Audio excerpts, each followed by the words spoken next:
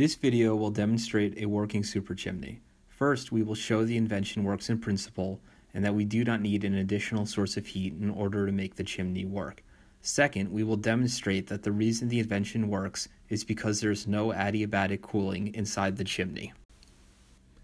We will make a very simple system. On our blacktop driveway, we will assemble a 10-foot tall chimney just 1 inch off the ground.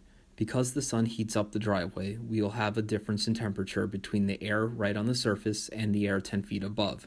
The difference is roughly 5 degrees Celsius or 10 degrees Fahrenheit. That difference combined with the height of 10 feet should be enough to create an upwards flow of air. This is our assembled chimney. Now we are shooting dust at the chimney base to see if it will be carried up. This will be an indication of the updraft.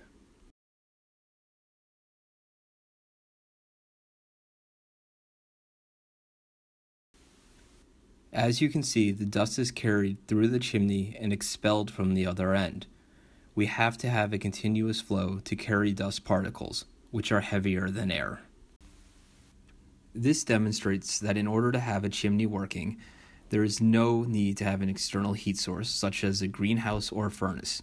All you need is the temperature difference between the air at the surface and the air at the upper end of the chimney. Real super chimneys will use the air difference of air temperature at the surface and at the 3-mile altitude. This will be roughly 100 degrees Fahrenheit, but it will be the same principle as in our 10 feet demonstration, just a million times stronger. Please see that when the dust is shot without the chimney, it rises just a few inches off the ground.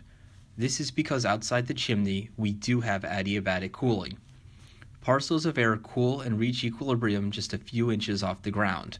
We invite skeptics to explain that difference in air behavior. We also ask them to explain why air is floating up inside the chimney. If it is cooled adiabatically, it should not rise more than a few inches off the ground.